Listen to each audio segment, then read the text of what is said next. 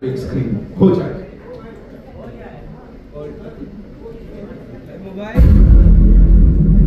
So Kashi or Varanasi is said to be the first place where civilization was born in this world, like by the banks of the river Ganga. That's written in a lot of our books and scriptures. It was the idea of like, what if our story ended here? Like that was the first city. Like what if this world now has only one city left, and everybody in the world and all the resources and all the major conflict now happens here in Kasi.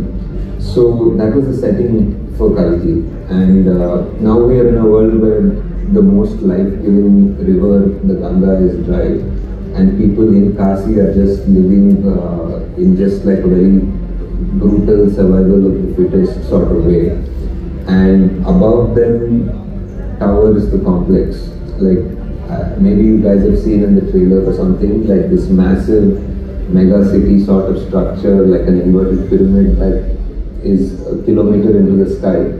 So that is the complex which has essentially everything. It's like paradise. It has all the greenery, resources, water, food, animals, everything that is not there in the world before. It's almost like a microcosm of what the world used to be like. And now the story is mainly set up here. It's between these two worlds, the people who are in the complex who control those resources and the people who are below in Kasi who don't have access, and these people in Kasi only just have a dream to enter the complex. In a way it becomes a cycle. So for you to do the work to earn money to get into the complex is like one trap that you end up working for the complex, and you finish your life before you can actually get in. So it's like one sort of a cycle, which is sort of something that happens today as well. Apart from these two worlds, there's also a third world which we call Shambhala.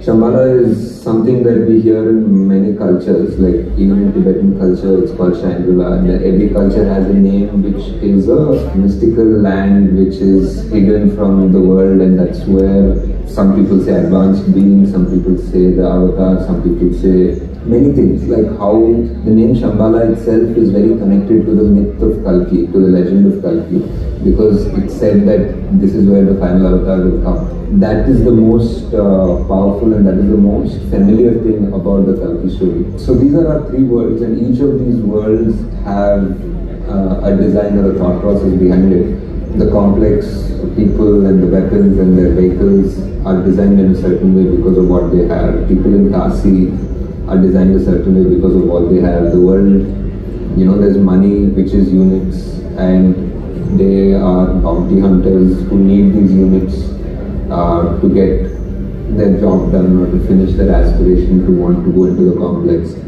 And there's this third world which is Shambhala, which is essentially the refuge.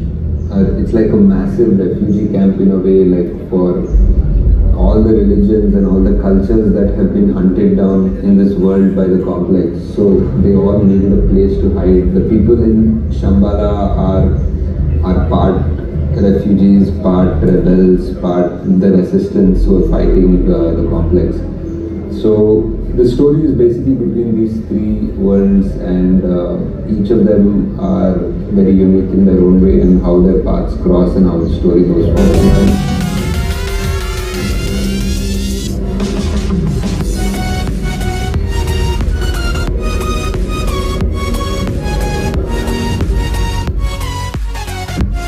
Let's hear it.